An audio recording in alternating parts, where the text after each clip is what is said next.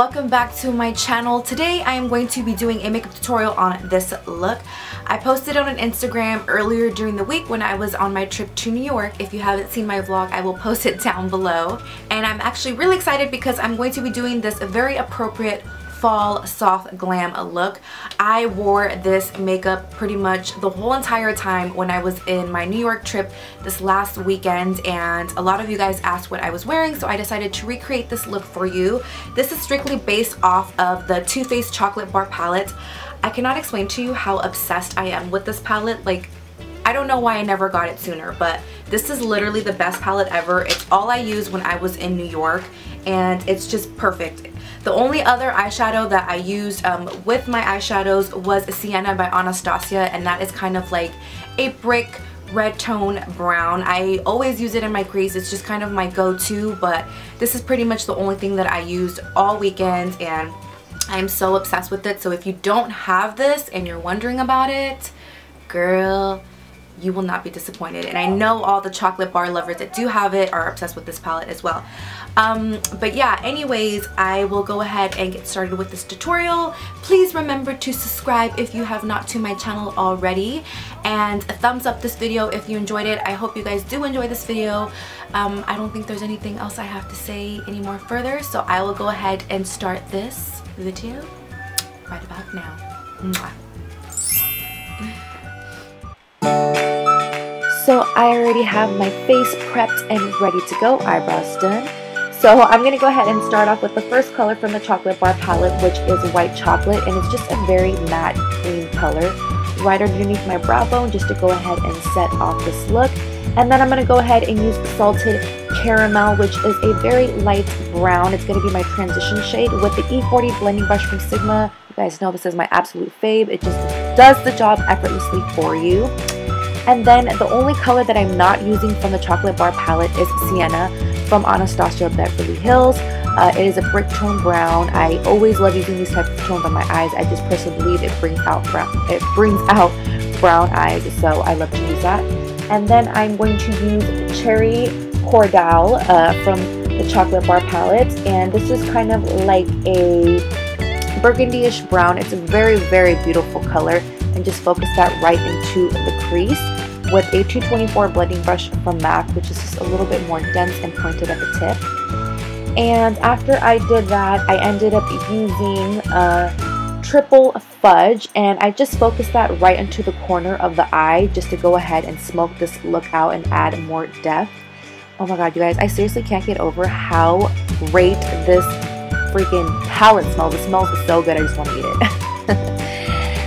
After I went and did that, I went ahead and used White Chocolate again, which is that matte cream color, and I just packed this right all over my lid. Look how pigmented that is. And this is literally so buttery. It doesn't create a lot of fallout, which I love.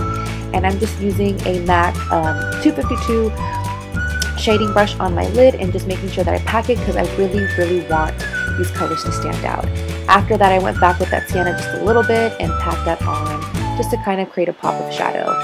Then I'm going to use Champagne Truffle, which is another highlighting tone into this palette. It has a really beautiful shimmer, and then I ended up using that right underneath my brow bone as well, just to go ahead and give more pop to this look.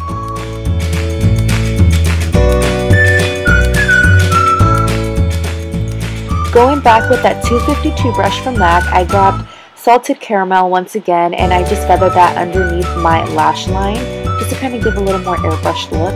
And then I ended up using Cherry Cardial and pretty much just lined this out with a dense brush right underneath my waterline. And on the outer corner, I used Truffle Fudge just to add a little bit more depth and drama to the look. Oh, and then I'm singing a little bit for you guys. Hey! I'm going to go ahead and highlight underneath my eyes with the NYX HD Concealer in Beige. This is one of my go-to. I ended up mixing in with the M.A.C Pro Longwear Concealer in NW30. And I'm just going to go ahead and press this concealer down with my Sigma F86 brush. Love this brush. It leaves your concealer on flawlessly. Yeah, so I'm going to go ahead and highlight and let y'all watch.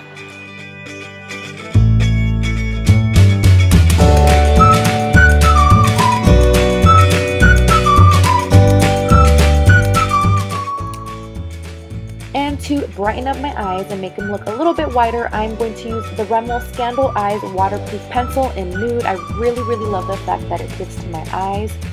And after I do that, I'm going to set my concealer with the Anastasia powder in Banana. Really, really, really love this powder. I'm obsessed with this contour kit. I just love it. And after I finish setting the powder under my eyes, I'm going to end up contouring my face. I'm a little early, but I'm going to end up contouring my face with that palette.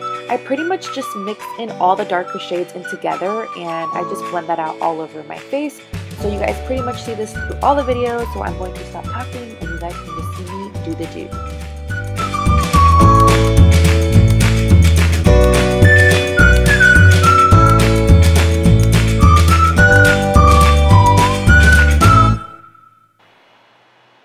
And to soften up the cheeks and give it a little bit more romance, I ended up adding a pink blush from NARS. I don't remember the name, but I will have the name listed down below in the description box, so don't worry, I got you. And then I absolutely love this highlighter. This is the Becca highlighter in Champagne Gold. It is so beautiful and subtle. It is also limited edition, so if you are thinking about it, get your hands on it because it is absolutely beautiful. I thought it was going to come out really yellow, but it came out perfect. Then I popped on some lashes, and I'm going to lay some mascara right on top of it. Usually I don't do that, but with these lashes I really like to go ahead and add a coat of mascara and then put some mascara on the bottom lashes also to add some drama. I'm going to go ahead and put some concealer on my lips to kind of mute out my lips so I can get the true pigment of the lipstick that I want. And here I am using the NYX lip liner in Coffee, which is my go-to. Really, really love this color. And after I line my lips, I'm going to use the Wet n Wild lipstick in Bare It All, which is a very muted nude color. It is so beautiful and it's so pigmented, and the wear of it is just great. So after I go ahead and add that lipstick, I am going to top it off with the Gerard Cosmetics Lip Gloss and Shimmer of Hope. And this has more of a peachy pinky undertone, so it really just sets that nice pouty lip for you. So this is the end result to the look. I hope you guys loved it. I really, really, really love this look. It is definitely a go-to look for fall. So I don't think I have anything else to say. I hope you guys loved it. Remember to subscribe, like if you enjoyed, and I will see you guys until next time. Bye.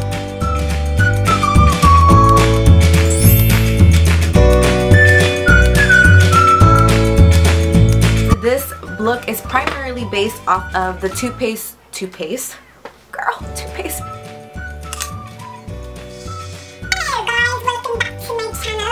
This, oh, I got some hair in my locker room. Anyway,